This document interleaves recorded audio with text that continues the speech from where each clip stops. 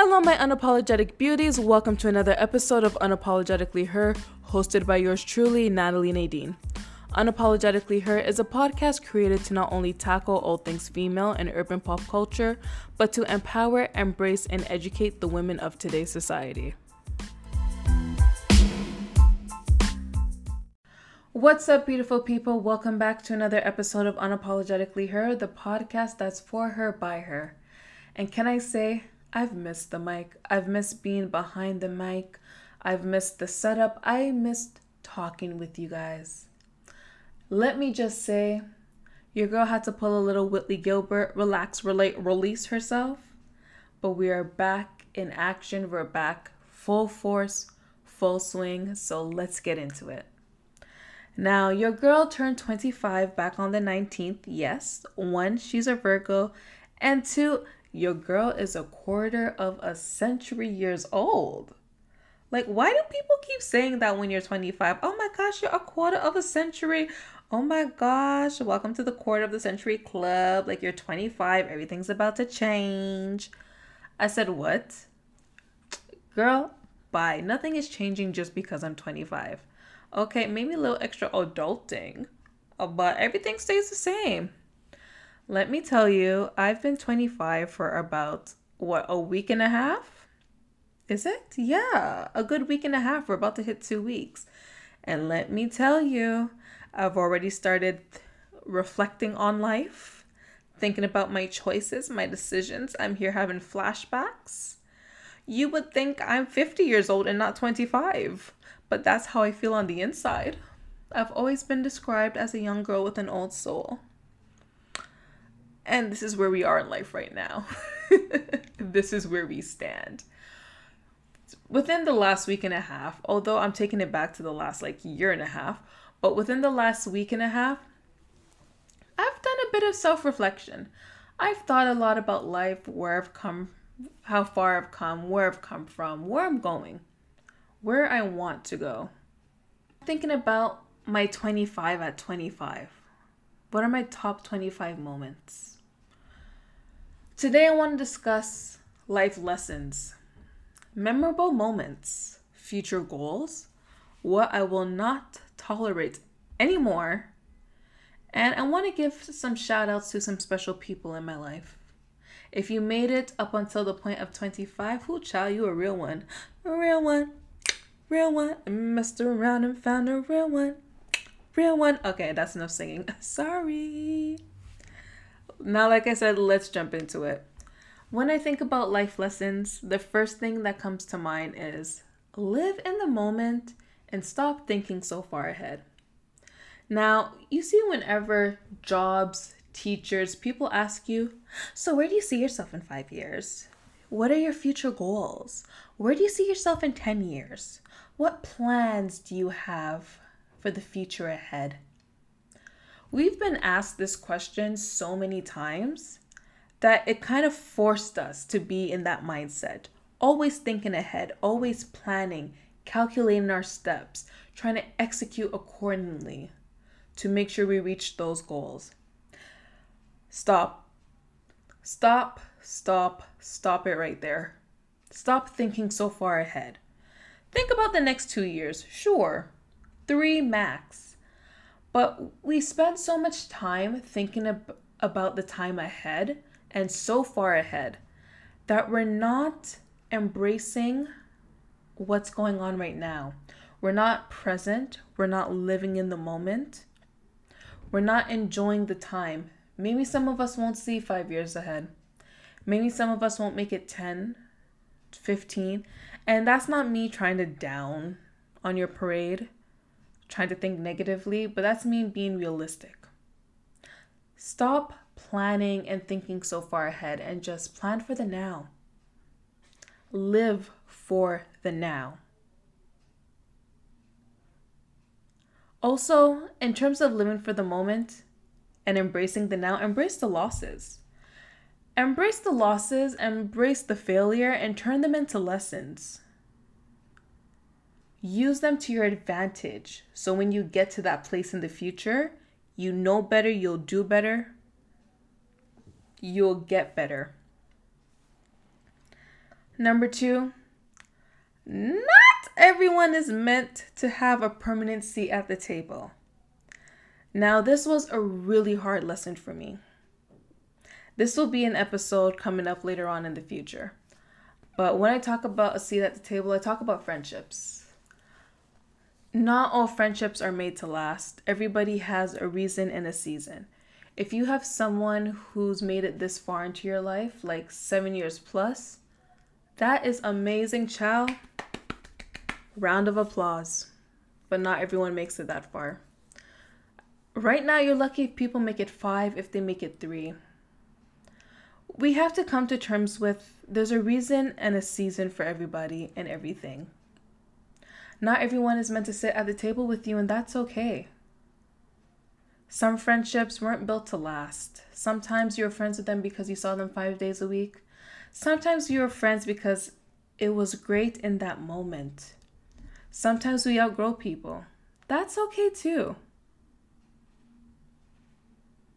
Now, another life lesson I've realized is patience and faith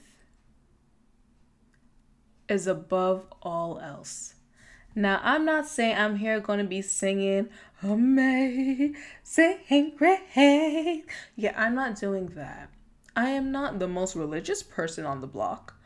But let me tell you, I felt that shift. I felt that difference when walking with the Lord and walking away from Him. I felt that difference. Praying every night versus not praying every night. Being thankful for how far God has, I would say, has guided me. Instead of just relying on my own understanding. Ooh, look at me. What? Quoting verses like it's Sunday school. Ooh, I learned something. But for real, patience and faith above all else. I've realized for me, and this is a personal thing, it's not to enforce and push religion onto people, to push God onto people. It's a personal thing.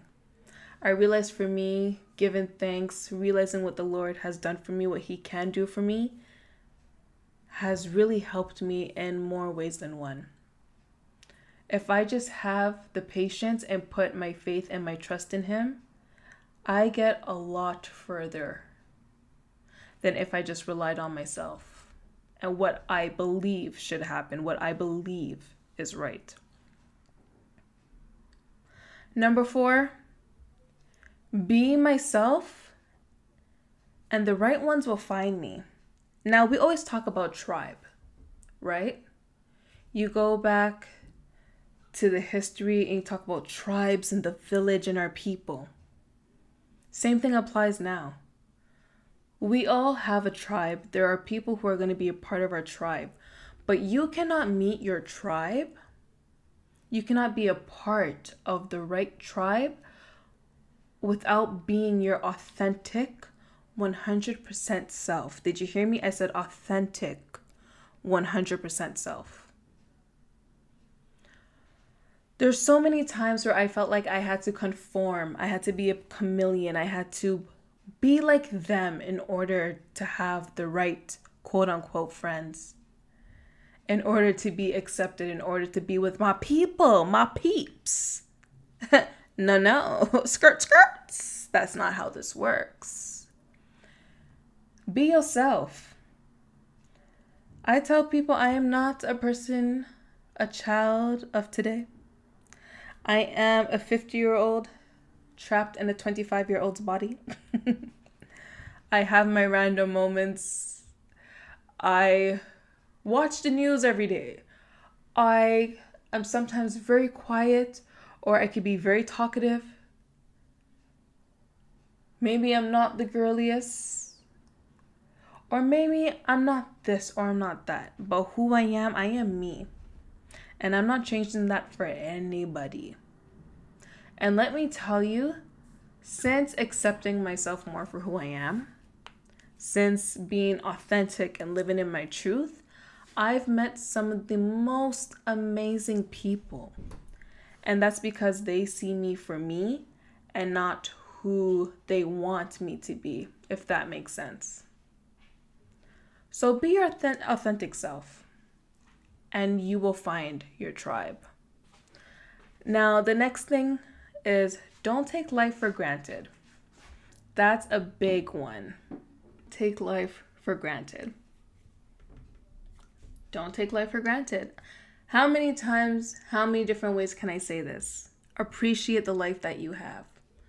Appreciate being alive and living in this moment. Oftentimes, things can change at a blink of an eye. You have to be grateful for what is, where you are, who you are. Stop having this mindset of, I can do it tomorrow. I'll call them next week. I can do this at a later date. You don't know what the future holds. You don't even know what half an hour from now holds, much less tomorrow or next week. You don't know what's going to happen in 3 months. Don't take life for granted. Appreciate the time that you are in right now and make the most out of it. Shifting gears. Let's talk about memorable moments. Now, this one's a two-parter, part 6 and 7. We're talking about graduation. And I think back to my high school graduation. I think back to walking across that stage. Yes, high school. Everyone always talks about university and college, but we need to acknowledge high school graduation. Child, those 4 years were tough. But we made it. Those were the 4 years that prepared us for adulthood. Prepared us for a next chapter that we knew nothing about. When I think back to university graduation, I literally get emotional just thinking about it. So many obstacles. Late night, early mornings, all-nighters, the tears, the sweat, the frustration. The thoughts of, am I going to make it? Am I wasting my time? Am I wasting my money? But we made it. Mama, we made it. That feeling that I got walking across the stage. That feeling that I got seeing the look on my mom's face at the end of it all. It was worth it. Would I do it all again? Hell no. I would not go through those 5 years again. However, I appreciate what I went through then. I don't need to go back through it now. You know what? That's a damn lie. Number 8, going back to school. So I just said all that to say your girl's back in school. She's doing a postgraduate program in public relations and corporate communications. I decided this is a memorable moment because I am doing something to better myself, to better my future, to better my chances of getting that dream job or starting something for myself. So in another year or two, we can talk about this experience. We can talk about the challenges. We can talk about why it's so memorable. Right now, I'm living in it, but the fact that I made the choice to go back is memorable to me. Another moment was having my photos published in a bride, I guess you could say bridal? Yeah, bridal wedding magazine. I officially carry the title of a published photographer. What? That's crazy to me. I was able to go to Shoppers Drug Mart. If you're not from Canada or Toronto, then you know the local drugstore. Went to the magazine section, picked up the magazine, and saw 2 of my photos in there. Shout outs to Melissa from Luxe Collection Bridal, because it wouldn't have been possible if it wasn't for her. She had that faith. She had that trust. She saw my worth and said, let's do this together. Black girl excellence, black girl magic, and I'm here for it. Another memorable moment for me was being interviewed by the Biz Mixer. I was a part of their 30 Lives, 30 Humans series. And to me, that's amazing. I still watch that interview, listen to it as a podcast to this day. Because, hey, someone thought I was interesting enough to interview. Someone wanted to speak to me about my life and my podcast, what it means to be unapologetically her. Absolutely amazing and memorable. And it was at that moment that I realized what I could be, what this podcast could be, where I could go. Another memorable moment have been the interviews that I've conducted myself. From Natalie Wilson to Trey Anthony to Rochelle Rain to Shalina from Everything 90s podcast. Just to all the different faces and voices and people that I've interviewed, that's memorable. At one point, I wanted to go into journalism, and I was going to interview people. I was going to be an entertainment journalist, interview all the latest celebs. Then I realized that wasn't really the path for me. And to see that I took that and made it my own when it came to the podcast and all the people I've come across. And all the people I know I will come across in the future. I can't wait. Now let's talk about future goals. Now, this might sound cliche. Not might, it does. But I want to work for myself. I want to have my own company, my own business, and do what it is that I love to do. I know, everybody says that, but it's not meant for everybody. But you know what? I don't care what everybody thinks or what everybody feels. This is what I want for me. And I'm going to make sure I make it work and I make it come to life, whatever way possible. I always feel like there's more out there for me. And this is not to knock a 9-to-5. This is not to knock the structured way of living. But I always felt that there's more to it than that for myself. But I need to be in full control. I need to control the narrative. I need to be able to go out there and see what's there for me. Another goal, I want to expand the podcast. I love it. It's my brainchild. It's my passion. It's my baby. It's my everything. But just like a kid, you want to see it evolve and you want to see it come out to something amazing. That's what the podcast is for me. It's like I have a daughter and my daughter has taken their first steps. They evolved, now they're in school, but what's next? What's the next steps for her? Now, the next future goal that I have for myself is solo traveling. Now, mind you, I love traveling with my family, but there's something that solo traveling will give you that traveling with other people will not. I want to be like Julia Roberts in Eat, Pray, Love. Getting that newfound sense of independence, figuring out who I am, having these life experiences that I can't necessarily get when traveling with other people or being at home. The next goal, I want to be able to give back. I want to be at that place in my adult life where I can give back to the girls in my community. The girls who are just like me, awkward and shy, but with so much potential. They just need the right person, the right resources, a helping hand.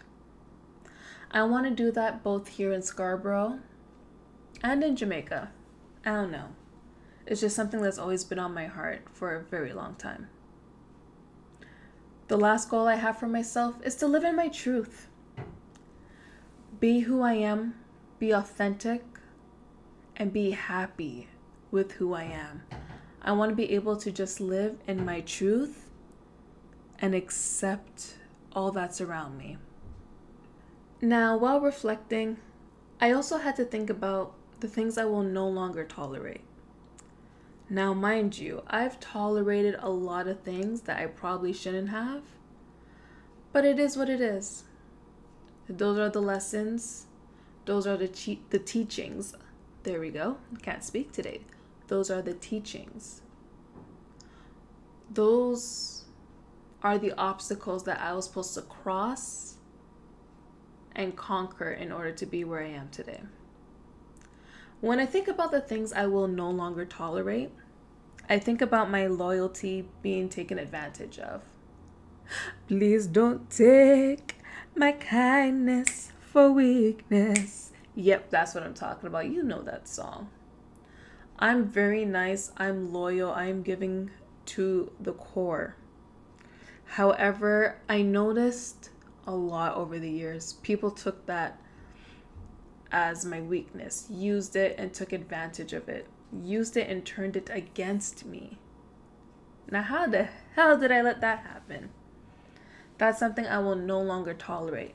Understand, I am nice, I am giving, I am loyal, but there's boundaries, there's limits. And if you cross it, there's no second chance. Sorry.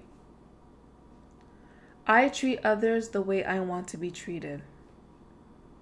And that's that. Something else I said I will no longer tolerate is beating up on myself. I need to stop with the shoulda, coulda, wouldas.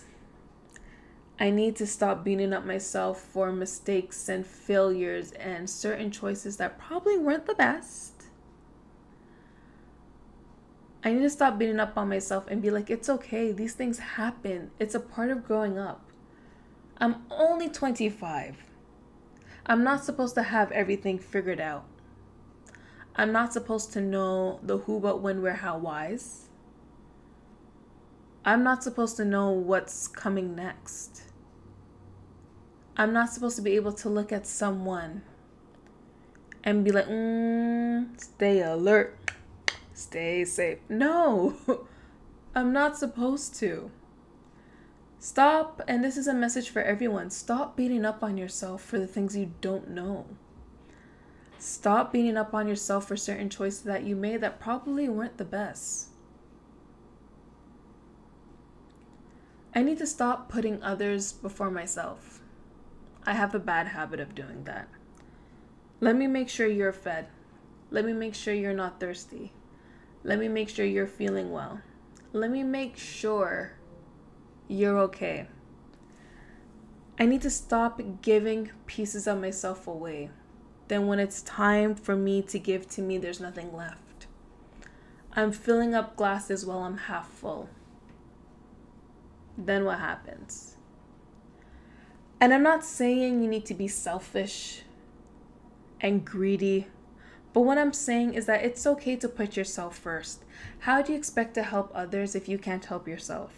How do you expect to help others when you're not in a good place, when you're not feeling well, doing well? Put yourself first, focus on you, make sure you're okay. Then you seek to help the next person. It's okay. You can put yourself first. Don't feel guilty. Do not feel guilty. Another thing that I won't tolerate is letting the past define who I am. Now, I've said it before. We've all made choices. We've all made mistakes. We've all done things that we aren't necessarily proud of, things that we probably shouldn't have done. But that was a moment in time. Make the conscious effort to take from that what you will and apply it to the future to do better. But do not let it define who you are. Do not let it dictate where you're supposed to be in life.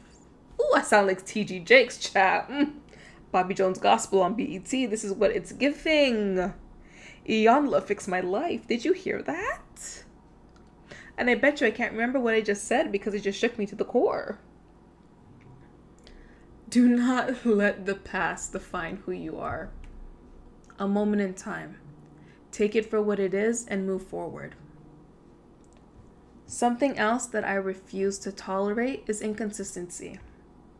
Inconsistency with myself, with friends, with families, with relationships, with people of interest.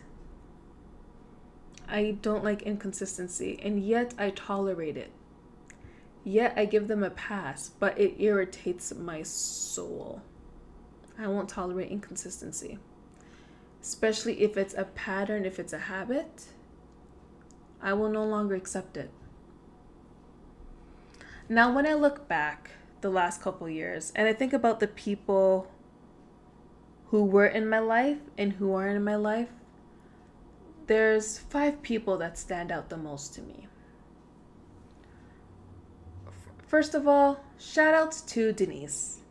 Now, if you have no idea who this is, I'm about to tell you. You can head over to my Instagram at Natalie Nadeen to see who this is. Denise, I've known for the last 8 years. No, 9 years. 9 years. Nope, 8 years. 8 to 9 years, somewhere around there. Anyways, my math is not the best, clearly. But this is someone who I said, God will make you cross paths with people and build a connection that you would least expect. This woman started out as my manager, started out as someone who I was like terrified of. And this woman turned into my friend, my big sister, my mentor, another mother, someone I can confide in, someone I can trust. Someone who I can go to for advice and will not be biased because it's me, but will tell me like it is because it's me. You don't get people like that often. When you get them, when you find them, you lock them in and you cherish them. You get those kind of people on rare occasions. I think about my girl Titi. Now, we met at school, and we met towards the end of our academic career. But let me tell you, me and this girl talk like we've known each other our whole lives. There is no conversation that we have that lasts less than an hour. We come off the phone and then we text each other right away. Did you feel the shift in the energy? Did you feel this sense of rebirth and renewal? Find those friends that every time you talk, it's not about drama or gossip, but it's about how to better yourself, how to take it to the next step. What will be the next step? Let's brainstorm together to help each other win. Next, we have my bestie, okay? The Erica to my Loring, the Bonnie to my Clyde, the Tia to my Tamara. You got my girl Tanish. She doesn't need no introduction. You've seen her on the podcast. You've heard about her. You've seen the pics. That's my girl. That's my ride or die. This is also a friendship that started off at work. And we literally became best friends. It's literally, when they say soulmates, this is my soulmate as a best friend. Literally, I can be up at 3 o'clock in the morning, texting, ringing down this girl's phone, and she will answer. She will give me the honest opinions. She will help me when I need it. And it's vice versa. Shout outs to my madre, my mama, my mother, my mom. Let me tell you, just like every mother-daughter relationship, you have your ups and your downs. But that is my bestie, my ride or die from day one to the end of time. You feel me? It's always been us two. At the end of the day, no matter what, I have my mother above all else, above everyone else. So thank you, Mom. I wouldn't have gotten this far without you. Last but not least, shout outs to myself. Oftentimes we give people so much praise and we thank, there we go, enunciate. We thank them for helping us get to where we are. But oftentimes we forget to thank ourselves. We forget to give ourselves a pat on the shoulder. Be proud of how far you've come. Be proud of where you're going. Be proud of who you are in the moment. Thank yourself for not giving up on yourself. So thank you, me. You're welcome, boo. Keep doing you. That's what I'm saying. So shout outs to me for being there for me through the thick and the thin, for riding out the wave. There's light at the end of the tunnel, and I can see it now. That concludes this week's episode. Thank you all so much for listening. Thank you for riding with me once again. I look forward to all the episodes and the guests that we have coming up later on this year. You can listen to the podcast on all streaming platforms: Spotify, Apple Podcasts, Google Podcasts. You can even listen to the podcast or even watch certain episodes on YouTube. Search up Unapologetically Her Podcast. Don't forget to hit me up on Instagram at Unapologetically Her and on Twitter at Natalie Nadeen. Don't forget to download your favorite episodes to listen to on the go. Answer some poll questions, leave a comment, talk with your girl. If you have any questions, comments, concerns, podcast topics, send me an email, contact.unapologeticallyher@gmail.com. Once again, thank you all so much for listening. Stay tuned for a new episode. Much love, peace. I appreciate you all. Bye.